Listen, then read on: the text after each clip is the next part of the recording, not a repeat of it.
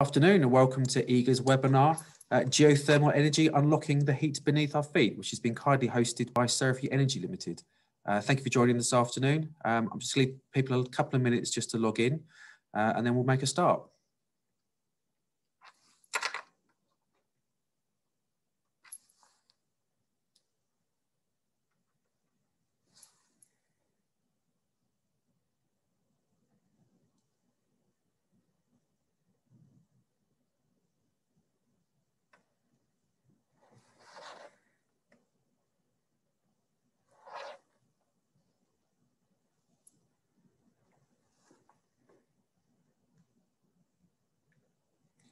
As I said, I'll just leave some stragglers to join and then we'll make a start. We do have people joining us from not only the UK, but Europe, the Far East and the Americas as well. So we'll just give people just a few more moments to log in and then we'll make a start and introduce the panelists.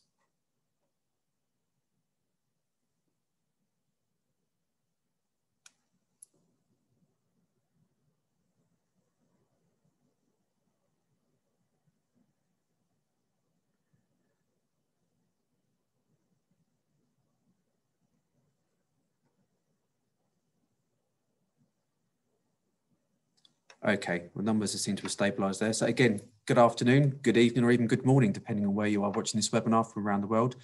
Today, thank you for joining one of our EGA webinars, which has been kindly hosted and supported by Surrey Energy Limited, Geothermal Energy, Unlocking the Heat Beneath Your Feet.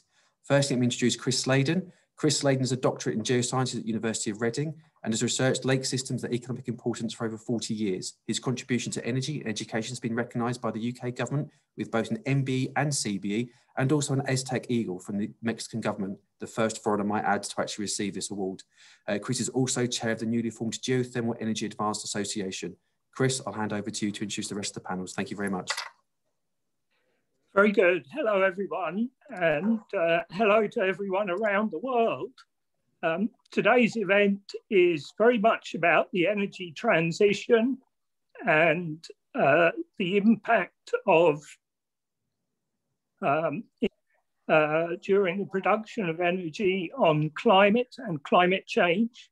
And the event is about geothermal energy and how geothermal energy can play a role, a leading role in this energy transition. I have with us three people from Surrey today who I'm going to ask to give 1 or 2 minutes, perhaps no more than 60 seconds on who they are. And then I'm going to introduce our moderator for today's event. So firstly, Andy at Surrey, please say a few words. Sure, thanks Chris. My name's Andy Wood. I am the subsurface manager at Surrey. I come from an oil and gas background. I gained a bachelor's degree in earth science a long time ago, and then I moved into oil and gas and I spent 11 years working on rigs. That was followed by a move into operations geology, where I honed my skills and I spent time focusing on operational optimization and cost saving. And I've always been a very keen environmentalist, hence my move over to geothermal energy. Very good. Carl, 60 seconds from yourself. Hi, yeah. Hi, everyone. My name is Carl Farrer. I'm the Chief Executive Officer of Surrey and one of the co-founders of the business. And like Andy, I've been in oil and gas for over 30 years now, working all over the world in various projects. Started off in drilling and really gone right through the sort of different areas of oil and gas, onshore and offshore. The last 10 years really been more involved in project risk mitigation and project funding and finance on some major projects around the world, primarily in Latin America and the Americas area. And really, you know, 6-7 years ago, gave me an exposure to geothermal in Mexico. And that was a point which I really just thought that there's a huge benefit here and that, you know, we need to really try and bring this to the forefront. So that's hence why we established Surrey and moved forward in the last few years as we have. Perfect, thanks, Carl. And finally, Martin, 60 seconds about yourself, please. Chris, and good afternoon to everyone. My name is Martin Hindiski, and I'm the Chief Business Officer at Serafi Energy. My background is in economics, international relations, and oil and gas. I worked at the permanent mission of the Slow Republic to the UN in Geneva. I was focusing on the Economic Commission for Europe and the Conference for Trade and Development, UNCTAD. I got into geothermal for a Slovak company called GA Drilling, working on innovative ways of developing plasma drilling for geothermal. And I spent the last 10 years looking at different sources of energy, whether it was nuclear, solar, wind, geothermal, oil and gas, and how these systems can work, the future, the role for their transition. And here I am trying to get geothermal back on the menu, so to speak. Very good, thanks, Martin. I'd now like to introduce the moderator for the session, who is Beth. Beth Suckling is at the University Technical College of Norfolk, and she's a 12th year student, which in the old style is sixth form. She's studying maths, physics and engineering. She's very keen to explore a career in the renewable energy sector. And Beth is the recipient of the prestigious Arkwright Engineering Scholarship. And personally, I'm delighted this event has turned the concept of a panel. Often you'd attend a panel and perhaps there'd be some students in the audience. And we've turned that around, and this time the moderator is a student. So Beth, over to you. Welcome to the event. Thank you, Chris. So I'm going to dive straight in. I apologise for any background noise. I am currently in UTCN in one of our biggest classrooms in the workshop. So you've clearly all done your travelling. So what is the main thing you've learned about energy?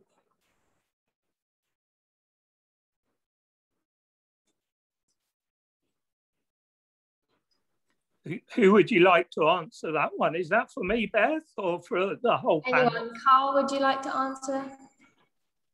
Yeah, I'll start with that one. My mic was muted then, but yeah. So I mean, energy is obviously needed everywhere in the world, and it does vary from place to place. And obviously, we've got different levels of economic growth around the world. So some have stable energy supplies, and others don't. And I think oil and gas has obviously underpinned the globalization of travel and movement and freedom of movement and that over the years, which is great. And, we can't knock that at all. And, no one should be saying that oil and gas has not done its job in the past. But I think, from a globalization point of view, we're just now, realizing the impacts of some of the carbon effects around the world, and and it's obviously been more apparent moving forward in the last few years, and that's making the energy needs, the energy differentiators around the world in different countries,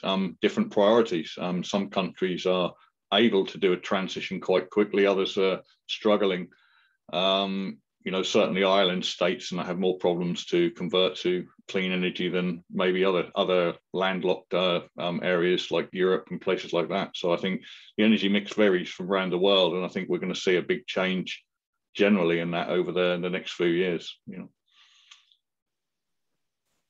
Andy, would you like to expand on how geothermal is different from solar and wind energy?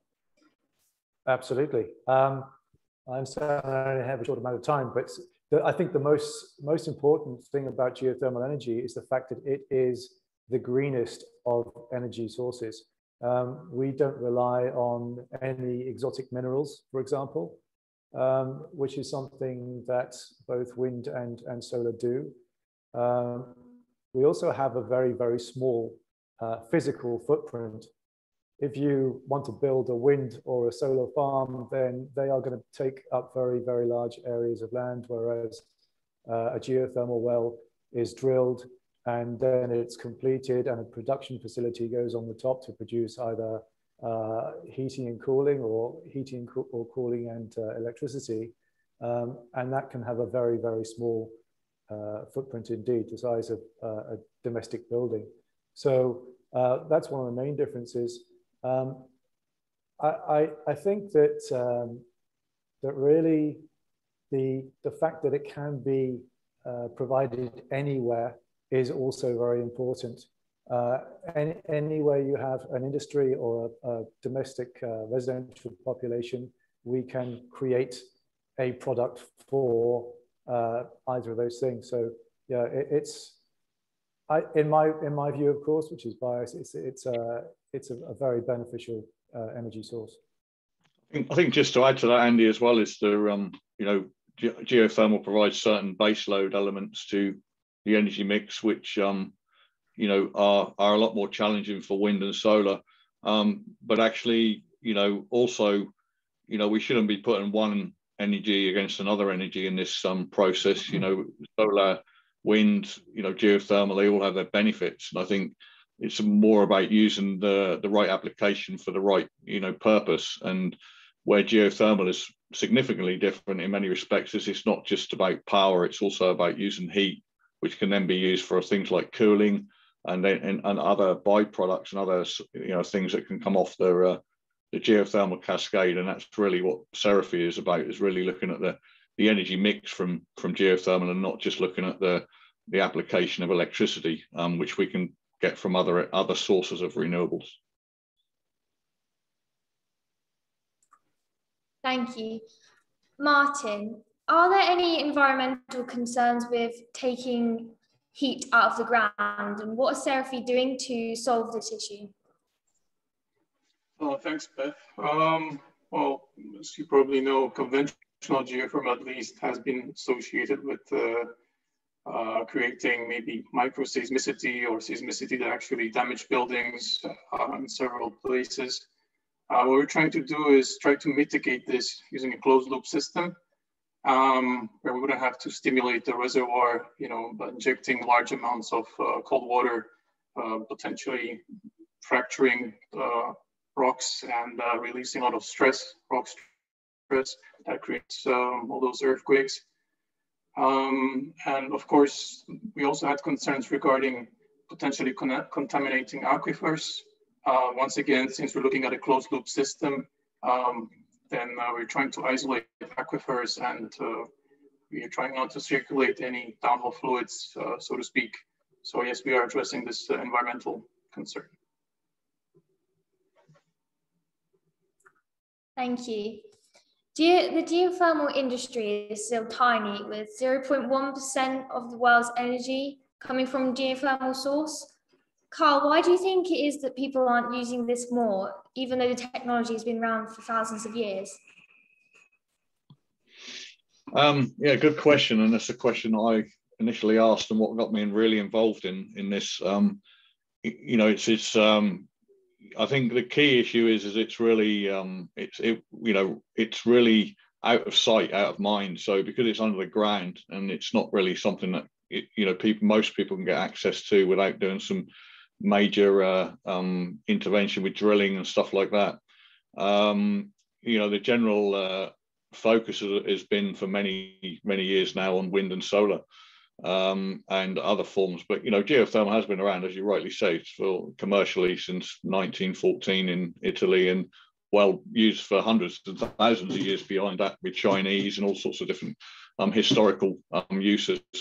But you know, the key here is I think is really that, you know, we focused on other sources of easy energy in the oil and gas space, which has really give us baseload power, and that's been the key. And I think now we've learned a lot of lessons from oil and gas and continue to learn that, and that's really what's going to be the game changer in geothermal moving forward. Is taking that oil and gas experience that's been developed over 150 plus years now. We've drilled millions of wells in oil and gas. Every well has temperature and heat. And you know, what we're doing differently now is we've spent nearly 2 years now doing a massive study on the elements of heat and how that heat is can be used. And what we do know is heat's everywhere. Aquifers and subsurface thermal systems aren't everywhere. You know, they've generally been commercialized where they've been accessible to date. And what we want to do is actually use the heat everywhere now and just introduce the water or the fluid systems into the heat to actually create the energy. So it's really, you know, taking that step now from being an anomaly around the world in certain locations, or the theory of it can only be done in certain locations, to the next level, and engineering an approach to actually make it an anywhere solution. Thank you. Andy, how would you say the technology has changed for it to get to this point? And what steps are we going to need to take in the future in order for this technology to be more worldwide?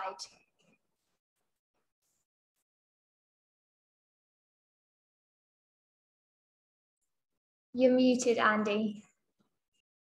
Do beg your pardon. That's another good question. I think that the technology has changed, but something else that's changed is the focus. We have, for example, now an oil and gas input into geothermal on a relatively large scale, and that has led to developments of closed loop systems like the one that Martin's just spoken about, and that allows us to basically have geothermal energy just about anywhere. If you ask people about geothermal energy, they will usually tell you, yes, they have it in Iceland. And of course, that's the case, but it's always associated with hot places. So applying Seraphi's closed loop technology and mitigating risk is a very, very large step ahead in the right direction. And I think that going forward, what will change is that as companies like Seraphi prove that geothermal energy can be produced absolutely anywhere, creating scalable systems, then other companies will begin to come on board. And that's what we really need. This isn't really just about Seraphi becoming the largest company in the world. We need as many to come in as possible. We need them all to be successful, because the energy dilemma is huge, and we need as much of it as possible. Could you expand on the risks of the procedure of actually getting the energy out of the ground?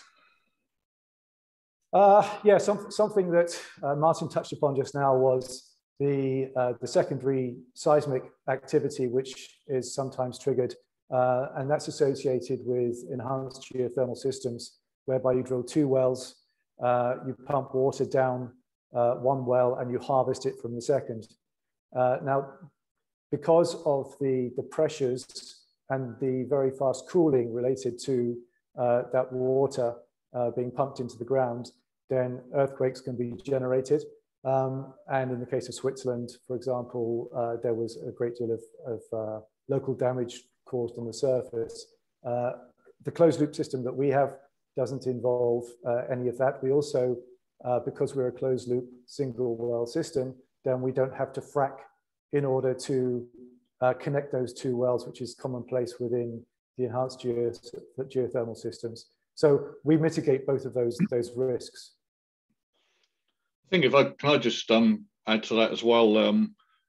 I think other risks that potentially may not be environmental are obviously economical risks and that type of thing. And that's something else that we've focused a lot on, is how to mitigate risk from a funding point of view to get projects scalable and move projects forward. And obviously, if you can reduce the amount of drilling and reduce the amount of risk in that process, that also helps to de-risk the application considerably. So we've spent a lot of time also looking at that side of it, really, to how to increase investor and economic development appetite by reducing risk in the actual whole business model of geothermal, which is really important.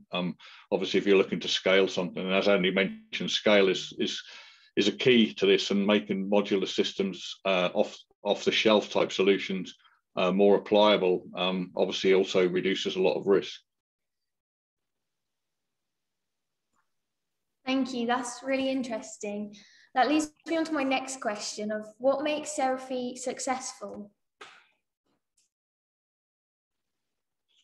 Who do you want to answer that, myself or? Yeah, you can answer that, yeah. Okay.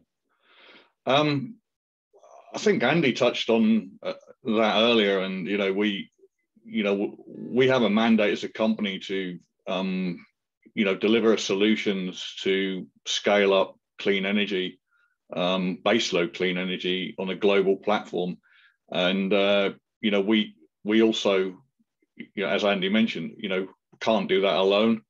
We don't intend to do that alone. We intend to work with a wide partnership of collaborators and companies.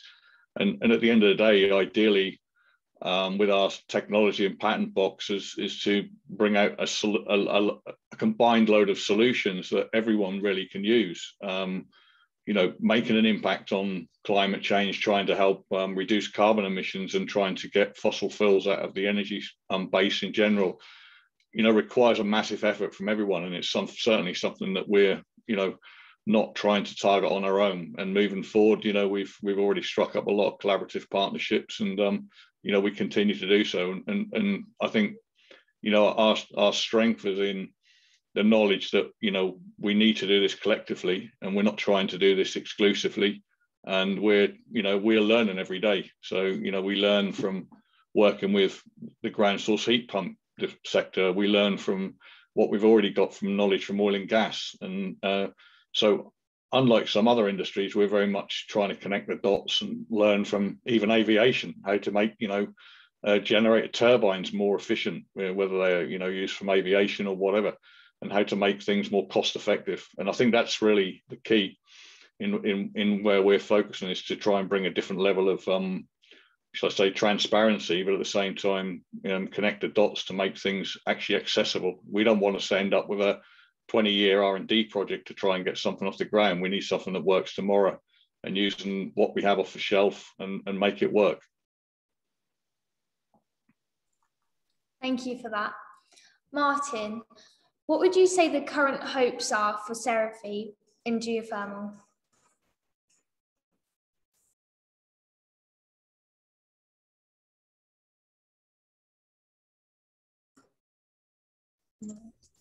Sorry, I didn't get that. You're okay.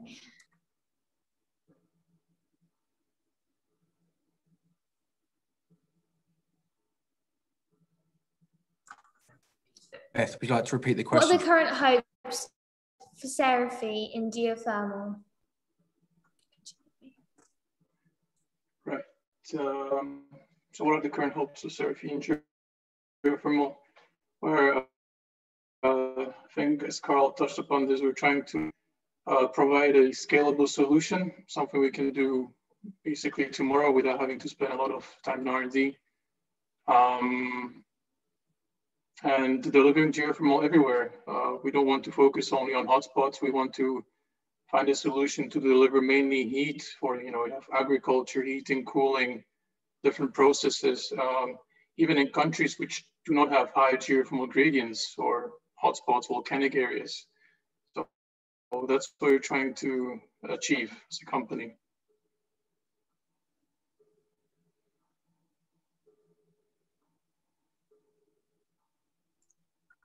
Thank you. Andy, what makes Seraphy a place I would want to work? That's a really good question. The thing that tempted me to Seraphy was the mission, and to me it was something that I didn't really have to think about, because of the fact that there is such an environmental focus on providing something that is so clean and so important, but also the fact that what we're doing is going to bring a huge amount of employment, for example, from oil and gas. It's a great thing. But actually, physically working at Seraphy, I couldn't tell you.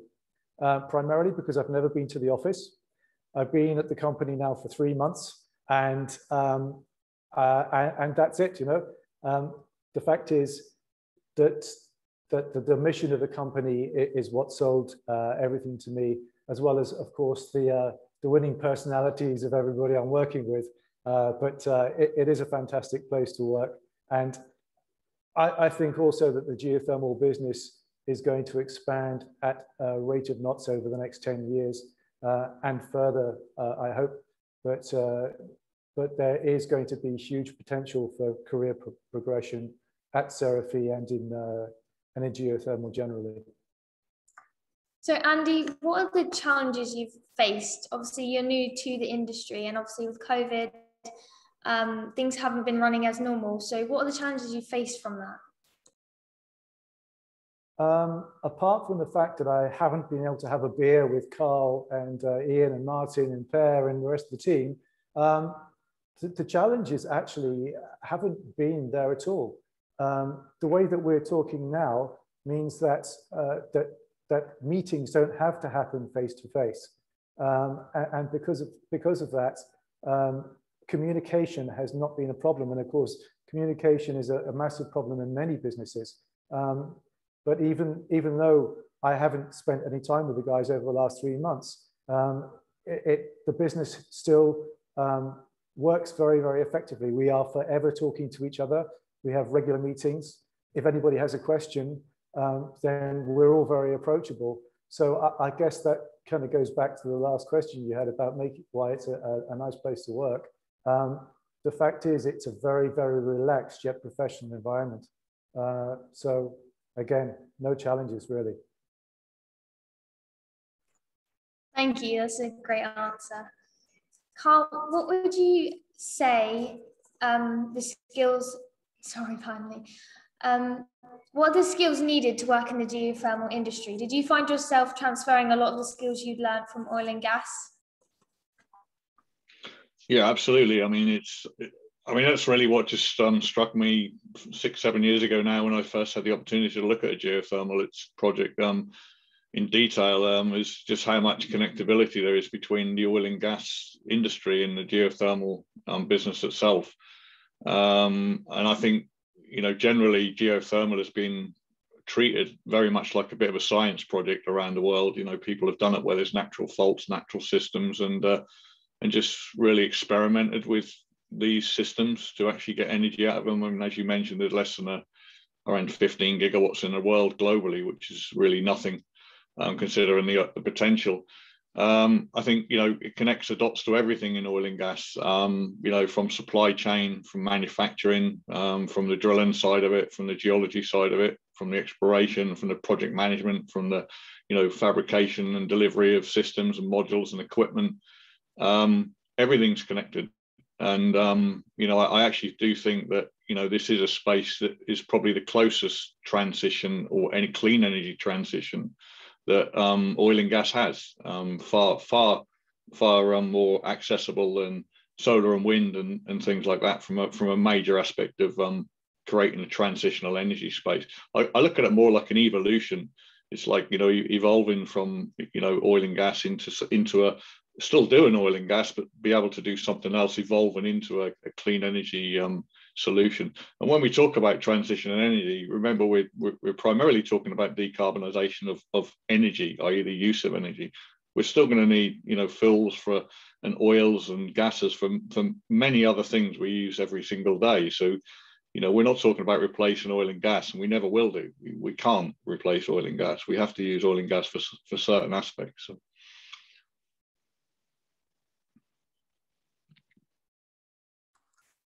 Thank you for that. That's a great question. I'm going to take my next question over to Andy. Would you say this technology could be used on Mars? Because this is actually quite a big thing at the moment with the development and the possibility of actually one day us colonizing Mars. That's an unexpected question, but of course the answer is yes. As long as the planet has a hotter subsurface than surface, then yes, and of course it will do. So the technology can be used on Mars, and if there's any water there, we could probably help them create desalination for it as well. Thank you. It's a good answer to a tricky question. Martin, so how deep do these wells have to be in order to actually extract the heat, and how much would it cost? Thanks, Beth. It really depends on the location. As I mentioned, there's different geothermal gradients for each of the locations we look at. You can have heat with heat pumps. You can have just heat directly. So that's drilling to reach 120 degrees Celsius, maybe 140 for direct heating. If you want power generation, you probably need to drill deeper. So you could be talking between 3 to 5 kilometers in hot areas. Areas with lower geothermal gradients, you could be drilling up to 6 kilometers through vertical depth. So it really depends on the local, subsurface conditions, the geothermal gradient, heat flow. But typically geothermal wells have been drilled 3 to 5 kilometers.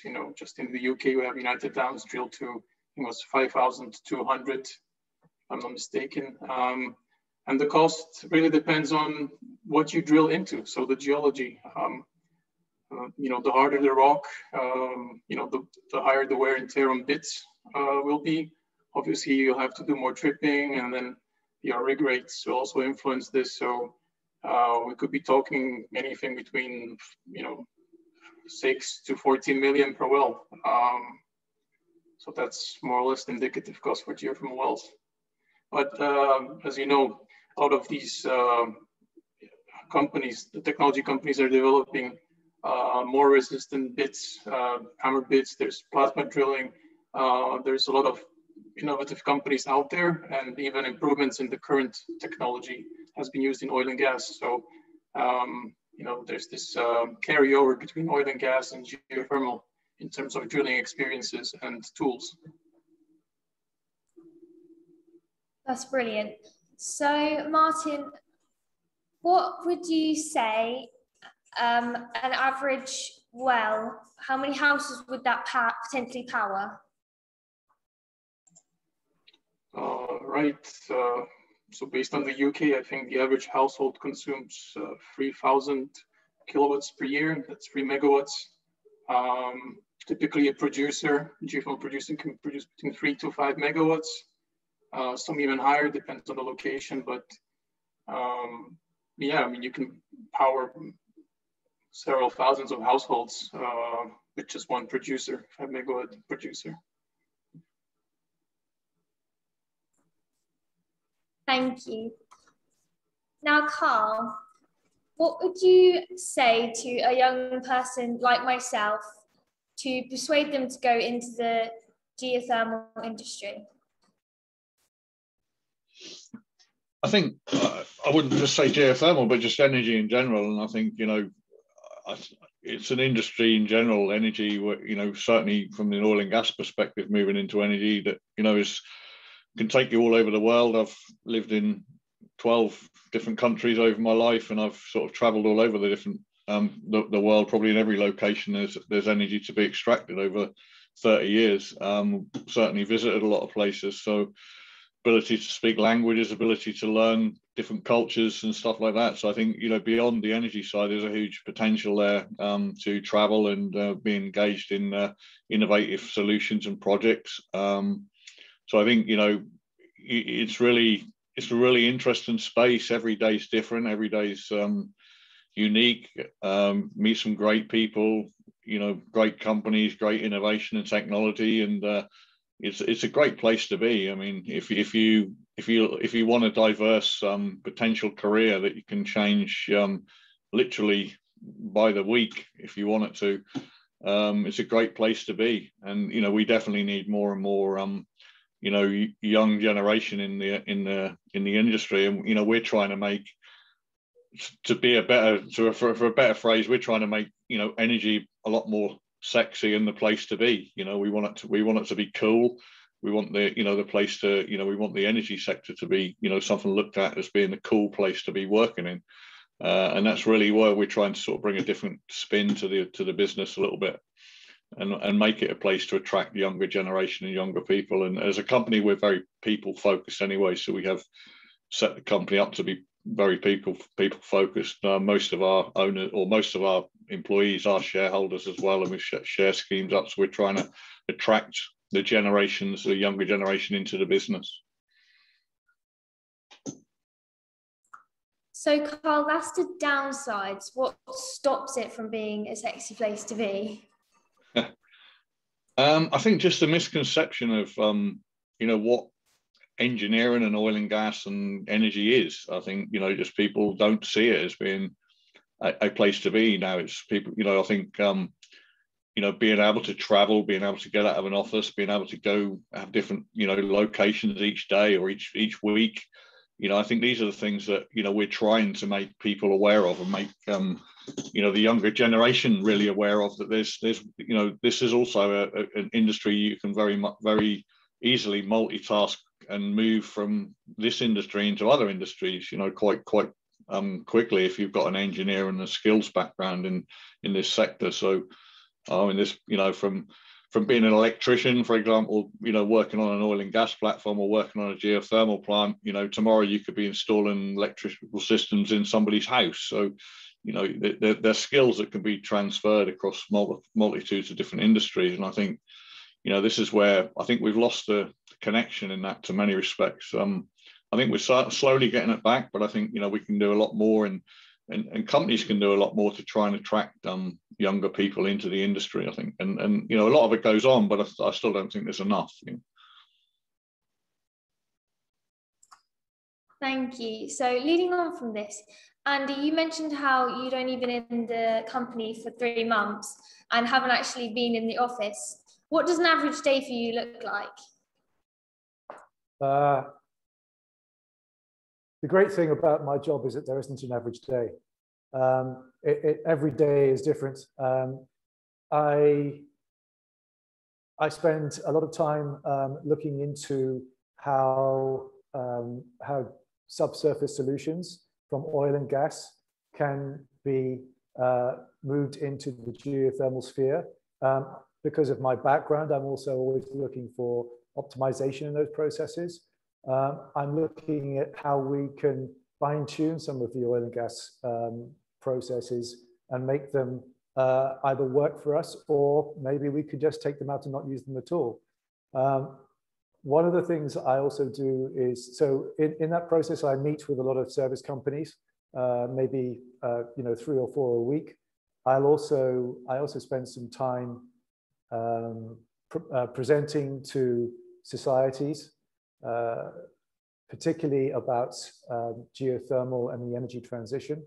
I'm a great proponent of trying to encourage people from oil and gas to move into geothermal. At Seraphy, we're also members of, founding members of the Geothermal Energy Advancement Association. And through that, then I may spend a little bit of time working on things for them. We'll also have internal meetings to attend, and that's kind of it. Apart from trying to learn more and then communicate with outside companies and guys within the company. Andy, leading on from this, what challenges do you face on a daily basis? Do you find that the environment you're dealing with to be tricky at all, or the area and the council you may be dealing with posed to be a challenge to you? No, I think if I understood that question right, I think that most people are kind of are encouraging as far as geothermal energy is concerned. There is such a focus on alternative energy at the moment, and one that offers a zero carbon dioxide solution is being welcomed by everybody. So I don't think that there are challenges as far as persuading people that geothermal energy is a good solution.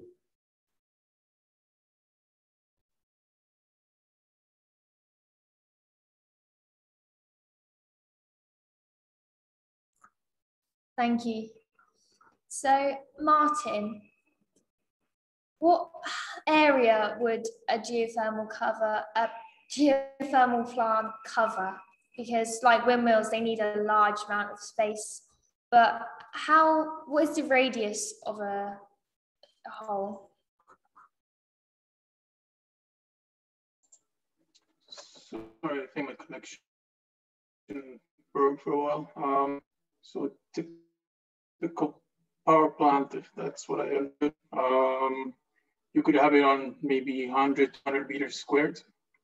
And I believe your second question was the borehole size. Sorry, my question was, how wide are the holes usually?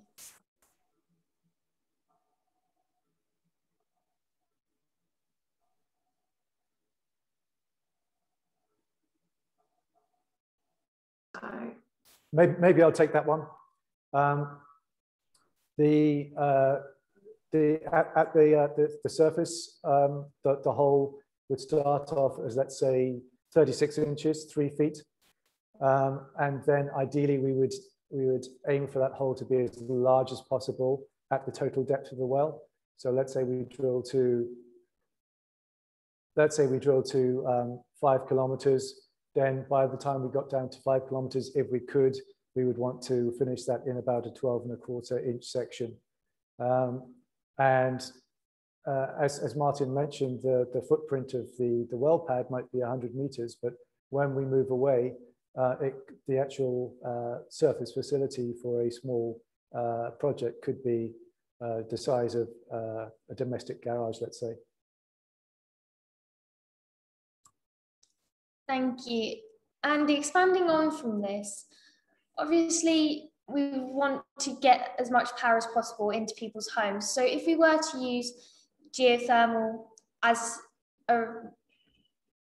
instead of wind power or solar panel on people's houses, how easy would it be to install the cables? Because obviously the house has already been built, and how easily would the cabling fit into that?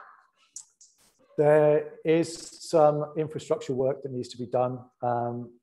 District heating requires piping, and that does involve some initial upheaval. But basically, it's digging holes in the ground as you would have any utility company coming in. So it's only initial disruption. But the great thing is that once a geothermal well is in place, you can produce that heating for a very, very long time. And because at Seraphy we have closed loop systems, then our wells will also last a long time.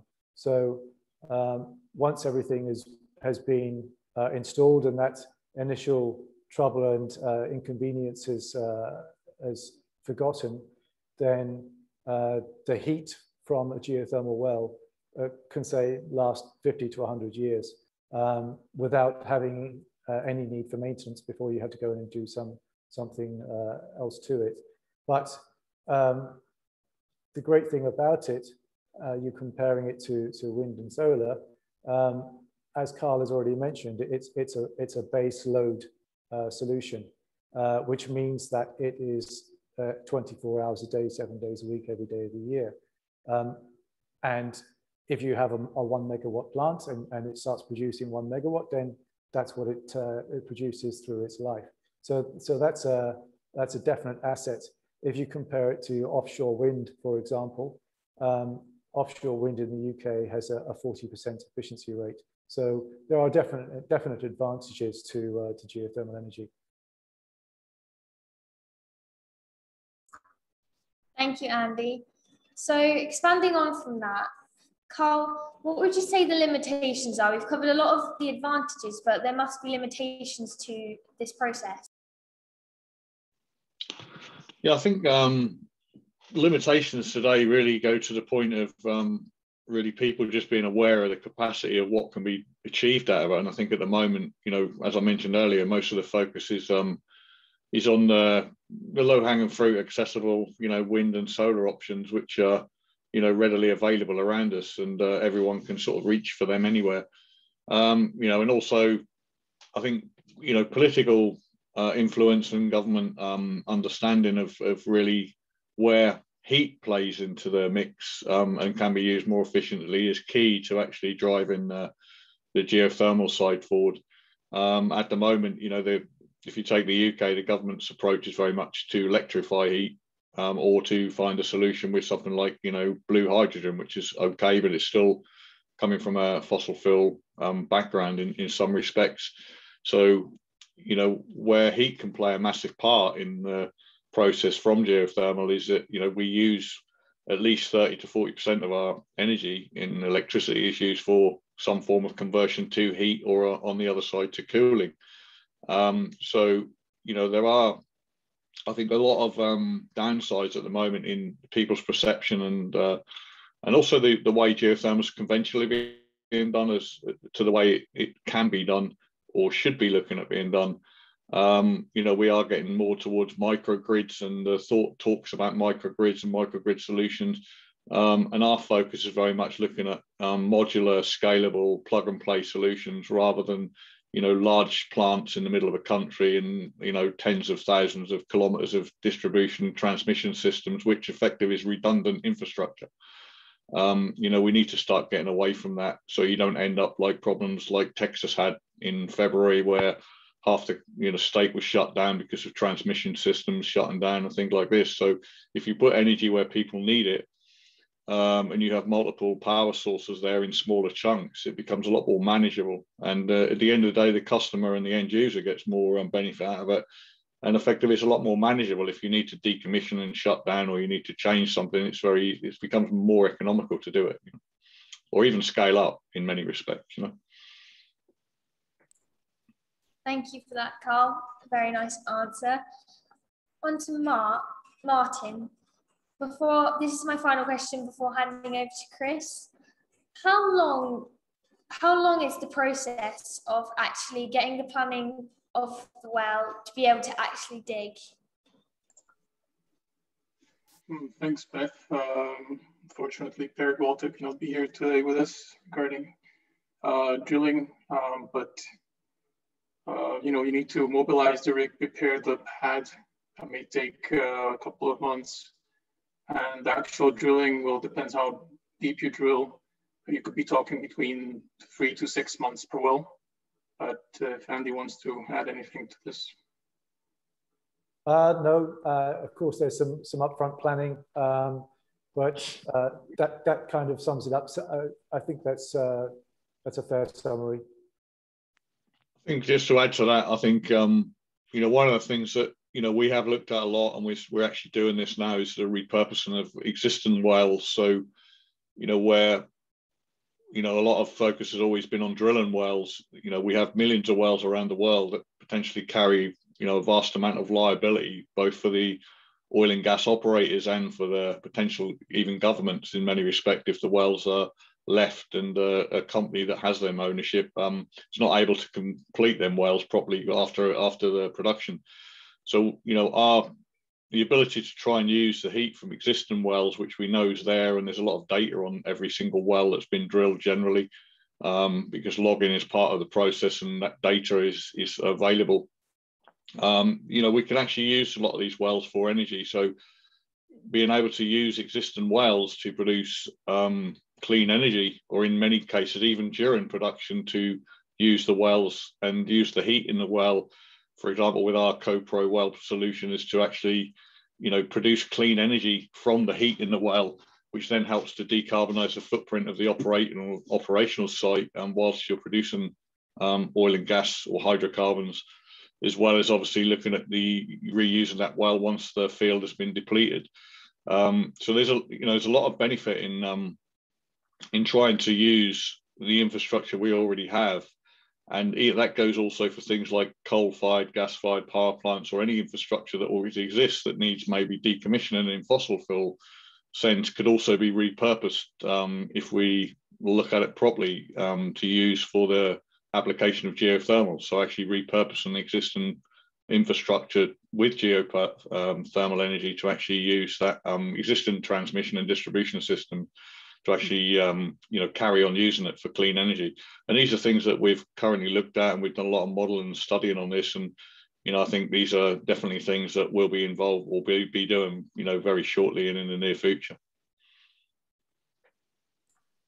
Thank you all. That's all my questions. I've definitely learned a lot. So thank you for answering my questions in such great detail. I'm definitely going to go away and tell all my peers. I think I'm definitely a bit like a professional in this now. I know a lot. So I'll hand over to Chris. Very good, Beth. Thank you. And Beth, do stay with us. There's time for perhaps 3 or 4 more questions.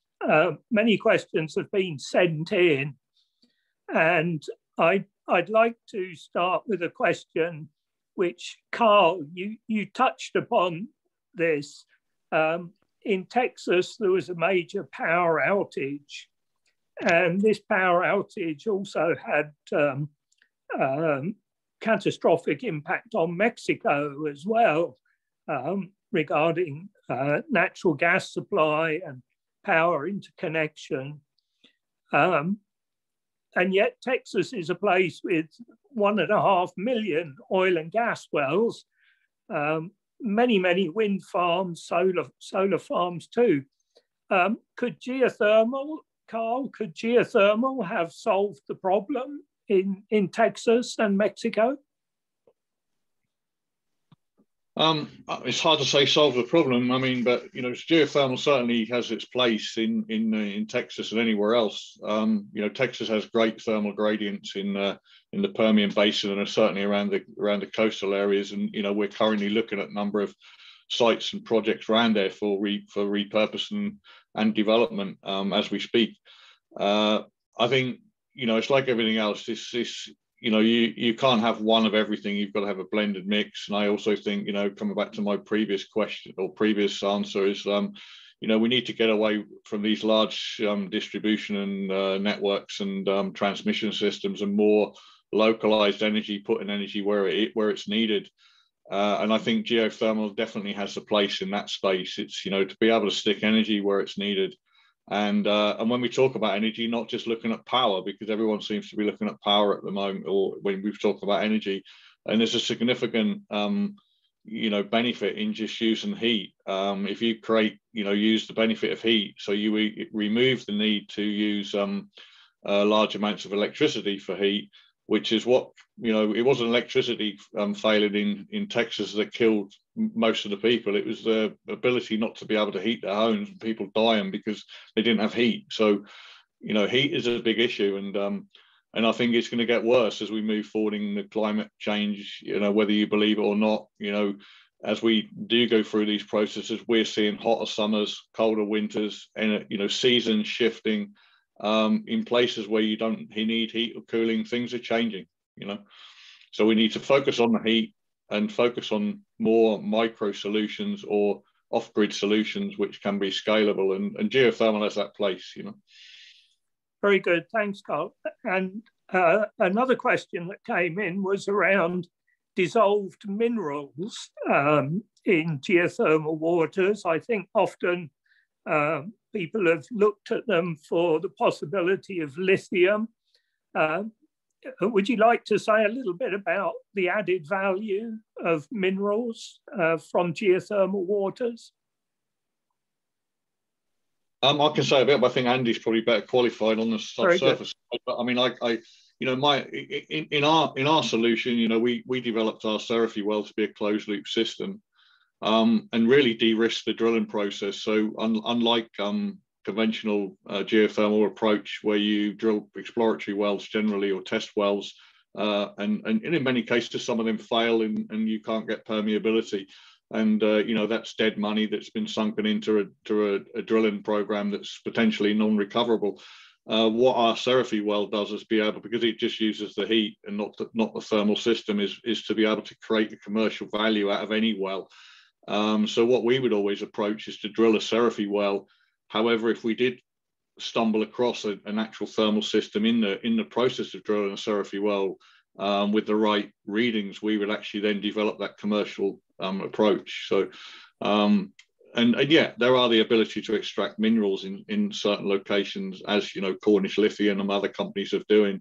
And I don't know whether Andy wants to add anything to that. But. Not really, Carl. There's, I think it's becoming more widely known that you can use geothermal wells for particularly lithium extraction, and that's actually, if you find the right location, it can be incredibly profitable. Yeah, we are looking at some projects in South Africa where gold and other things are being looked at, and even diamond extraction and things like this. So there's, you know, there are a lot of people talking about it. It's certainly not the front of our business plan at the moment, is to look at extracting minerals. It might be a sideline thing in the future moving forward. Yes, understood. It can be a byproduct which adds value.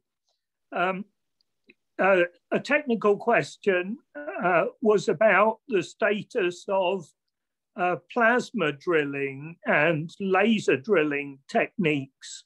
Perhaps a 30-second answer on this one?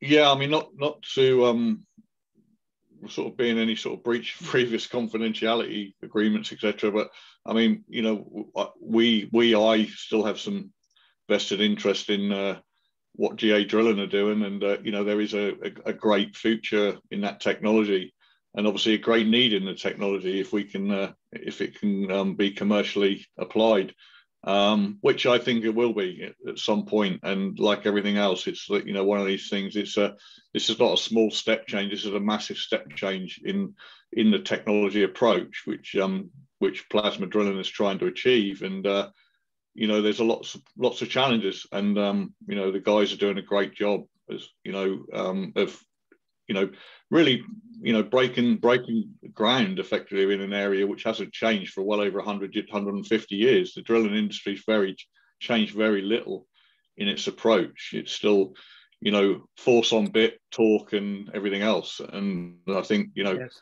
hammer drilling or anything else that comes around is really the future. Yeah. Very good. Well, it brings us to the last question and wrap up. There are two questions that are linked. One is was asking to talk a little bit about the Geothermal Energy Advancement Association that Andy had mentioned, and I guess I'm best placed to answer that question. But when I asked for final remarks, for each of you, the question is, if you had 60 seconds to pitch geothermal to Boris Johnson, what would you say? So I'll give you a couple of minutes to think about that. In the meantime, let me explain. The Geothermal Energy Advancement Association is a cross-academic industry body which is designed to add to current efforts in the geothermal area, with a specific focus on advocacy to get a better understanding of geothermal and how investment in geothermal can help reduce dependency, particularly on hydrocarbons. The association is not attempting to replace any other of the various associations that exist. It's trying to add to the effort. As was mentioned during this seminar, wind and solar are taking by far the largest part of renewable energy additions. And I believe there's a very strong case for geothermal to be adding much more than it currently does. If we look last year, I think solar and wind each added many tens of gigawatts of new power capacity, whereas geothermal was down a few tens or 100 megawatts, so much lower. And yet it has a very low footprint. It doesn't require the wind to be blowing or the sun to be shining. So there's many advantages that geothermal could bring. We've launched the association. It's a fledgling association, which we plan to develop as an advocacy body in coming months. To wrap this event up, the final question is, so what's your 1 minute pitch to Boris Johnson? And I think we're running out of time, so let's make it 30 seconds each. Carl. I think the important thing comes always down, and this isn't Boris Johnson, this is every country around the world and every leader, is, you know, we need to be getting towards an energy independence process internally. We've built a massive energy sector around oil and gas over the last 50 to 60 years. I just think the route we're going down with electrification and trying to push everything down the route of solar and wind, with even hydrogen playing some role in that moving forward, is just somewhat playing into an energy failure moving down the line, you know, because most of that infrastructure is coming from abroad, technology that we don't create and develop in the UK. And I think, you know, we need to be getting hold of our oil and gas business and making sure that we can transfer the skills and the knowledge from that industry into something which will give us baseload power and energy, which also becomes an exportable value for the country at the end of the day. And that's my very good. Very good. Andy, a final comment from yourself, very quickly. Sure. If I was given a minute with Boris Johnson, I think I would show him a geothermal heat map of the UK, yes, which shows that just about anywhere in the UK can be used to generate electricity from geothermal sources. And those places that can't be, and there are very few, can in turn be used for heating and cooling solutions, whether that's for industry or for residential housing. Very good. Martin, a final quick comment. Well, let's use geothermal for district heating all over the UK. You know, let's use natural gas for something else, export it. Geothermal is affordable. There's no CO2 emissions. Will help the UK reach net zero by 2050. And let's use other sources as wind, offshore wind, solar, nuclear for power generation. And let's use geothermal for heating, which makes sense in cooling and agriculture. Very good. It's for me to bring the event to a close. Let me close by firstly saying that membership of the Geothermal Energy Advancement Association is open to everybody. For most people, there's no cost at all. You can find us on LinkedIn and watch out for other messages related to that. Carl, Martin, Andy, thanks for all your comments today. Beth, absolutely great job as moderator, and thank you to the University Technical College in Norfolk. I'd also like to thank all those people behind the scenes that helped this event happen, particularly Sophie Skip, Celia Anderson, I know is there, Marie and Rob at the East of England Energy Group. Rob, I'm going to hand it back to you now. Thank you so much, Chris. You kind of stole my thunder there by doing what I was going to do. But no, I'd just like to thank everyone that spoke today. And Beth, a special focus to you and massive applause. Well done. You really asked some really good questions. I know it's your first time doing this kind of thing, so you really did a fantastic job. And there's been lots of really positive comments for what you did. So thank you for doing that. For everyone that's called in today, that does bring the end of this webinar on geothermal. Please do look out on the Eager events page for more webinars coming up. Our next one's going to be the middle of May with the DIT looking at Virginia Beach. We are then going to be hosting another Seraphy webinar later in the year on July the 7th. So please look out for those dates. And as I said, do check out the website for any of the events that might be coming up. So for everyone that's called in today, for our speakers, Beth, everyone else, thank you so much. Have a very good afternoon, evening, or the rest of the day, wherever you are around the world. Goodbye.